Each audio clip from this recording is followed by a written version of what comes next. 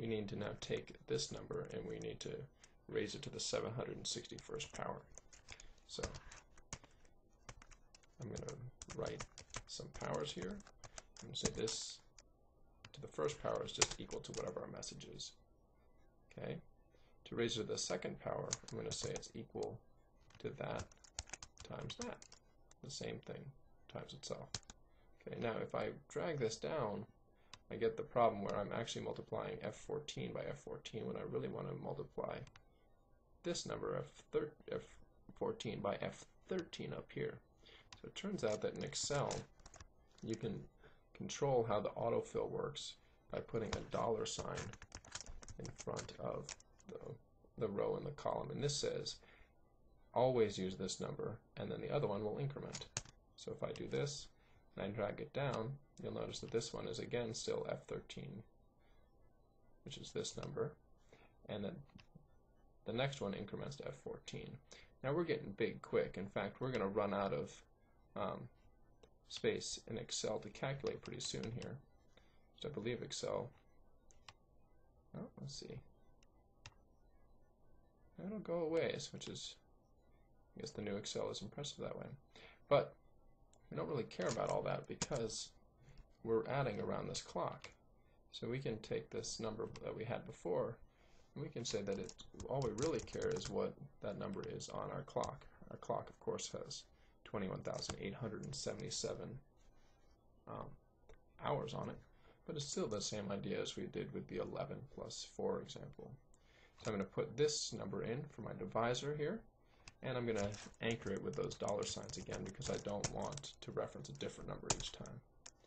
Okay, so now when I drag this down, I'll never get a number bigger than this number because it'll just keep wrapping around the clock. So we're going to get this up to at least 10. We'll go to 20, say. Okay, 20. We can keep doing this formula till 20. Now if we did this all the way up to 761, that'd be crazy. That would take forever. Not to mention going to 7,061. Mildly possible here because we would have enough rows in Excel, but not really worth it. Well, it turns out that because this is all going around a clock, that I can just take this number, say here, and if I square that, I'm going to get 10 to the 20, and I don't have to do the intermediate steps here. Okay, so we'll just we'll try that. So I'm going to put in a 10 here just to remember that it's 10, and then we're going to do the exact same thing, except now when I multiply, I'm going to be going up by tens. Okay, so we'll say that's equal to this number. Okay, we're just sort of moving over here. And now I'm going to say that this is equal to the same formula I did before, mod the top number times the top number. I go and I anchor it, and I anchor it so that this number won't change as I drag it down. And I put in a comma and make it modular my n. And I anchored my n as well. When I hit enter, you can see that I've got 10. So I've got my number to the 10th power, right? And now here I've got my number to the 20th power by taking this and squaring it. And you can see that this number and this number are the same, which is not a proof, but some evidence that it is working. So I'm going to get rid of these. And we'll keep going down this row like this to 100. Oops.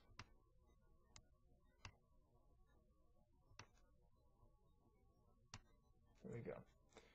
So as I go down, the anchors stay the same, and up here you can see just the other one increments. Okay. Of course, I want to get up even faster. Okay. So we'll go over here to the hundreds. So this is 100. I'm just moving this number over. And the next one would be 200 and 300 and 400, 500 and 600 and 700. We don't need to get above 700 because, again, we're only going up to the 761st power. So, again, equal mod this times that again. Anchor one of them. comma, and then by now I've been noticing that it's B4 is where my divisor is, and hit enter there. And drag this down and get to 700. Good. Now, I need to take my message and raise it to the 761st power. So how could I do such a thing? Well, I need to multiply by some of these together. So when I multiply exponents, so say I have 2 to the 5th times 2 to the 3rd, that's equal to 2 to the 8th. Okay, the 5 plus the 3. So all I need to do is go in here and find a bunch of numbers together that will add up to 761. Okay, so I'm going to look up 600 here. Okay, so this number right here, J36, is this number to the 600. Okay, so my 600 block is equal to this number right here. Boom.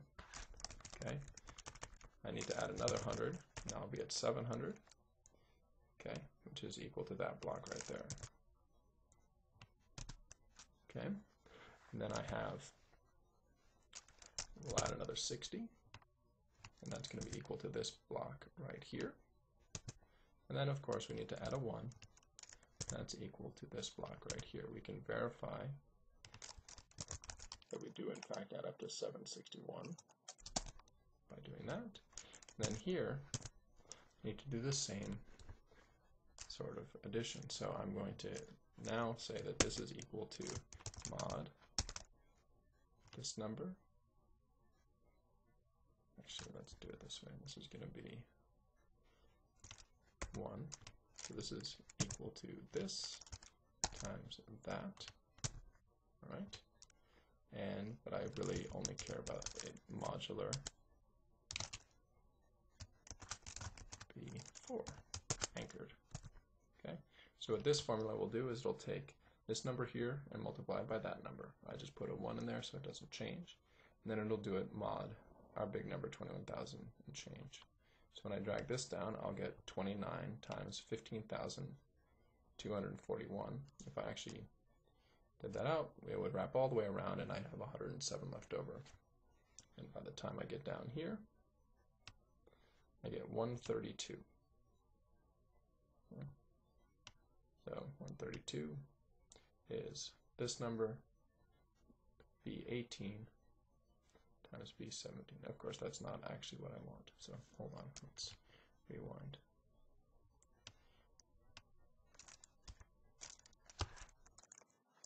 My formula is incorrect because I need to multiply all these together, right? This is going to be equal to mod this number times that number. And again, we need the divisor $B$4. Okay, there we go. So this is now 1 times 29.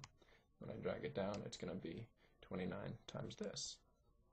Okay, so the 107 is now this times that, and when I drag it down again, it's now going to be 20,412 times 107, and when I drag it down again, I get 96.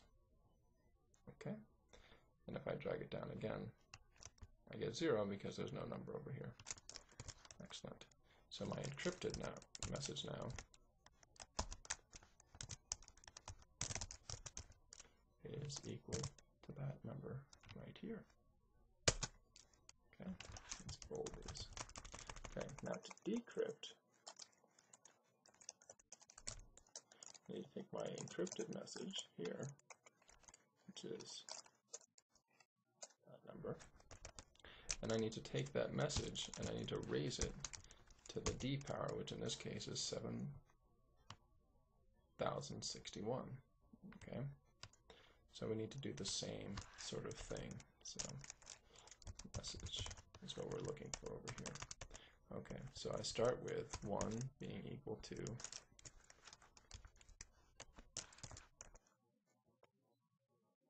let's try it down. Start right here. 1 being equal to my message, my encrypted message, 2, and we do the same thing. We're going to ramp up to 10. Okay, we're going to say this is equal to mod this number times the top number divided by b4. And we're going to anchor it to the top. Okay. Scroll down to 10. We'll copy the 10 over. That's equal to the 7 here. And now we're going up by 10s. Okay, that's equal to mod this number times this number. You may notice that we're getting awfully repetitive here, and that is one of the indications that this would be a good job for a program. Okay, there's in fact a decent chance that I will cause an error in here somewhere that we'll have to fix at the end of this video. Scroll down and we get to 100. Okay, we can move our 100 over here. That's equal to this number here, and now we'll be able to go up by hundreds. We'll go up to 1,000, say, equal mod this number times this number, comma, anchored b4. Okay, we're going to anchor our j at 45. Close our parentheses. We're good there. Get up to 1,000. We're almost there. 1,000.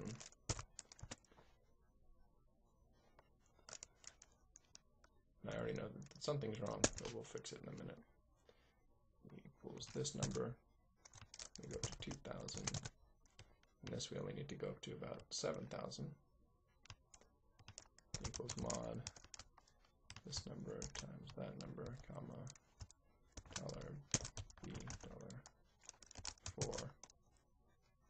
We're going to anchor the top L there. Okay, so what do I know is wrong?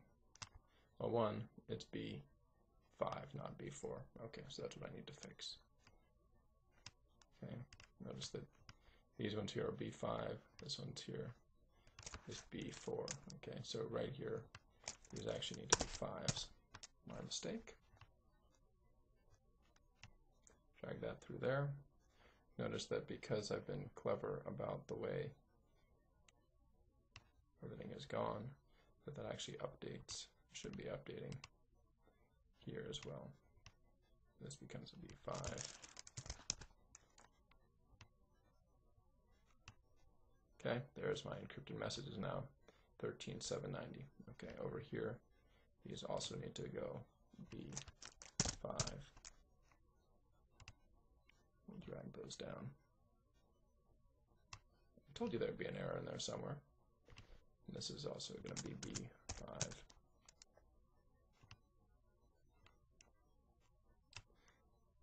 And this one will be B5.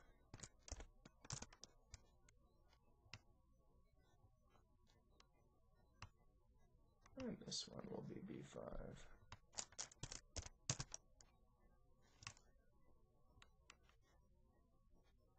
Okay, excellent. So now we have to do the same thing where we need to construct a way of multiplying or raising something to the 7,061st power right here. All right, so this is not too bad. We're going to take the 7,000 block here. I'm going to say at 7,000, we are looking at this number right here, which is, looks like L60. All right, so it is equal to L60 down here.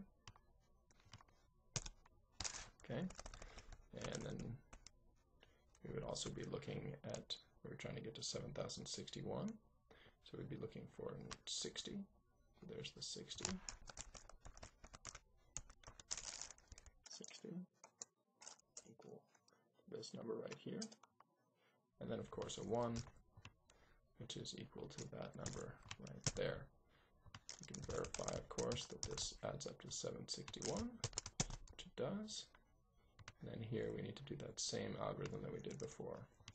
Start with 1, this is going to be equal to mod this number times that number, comma, B5.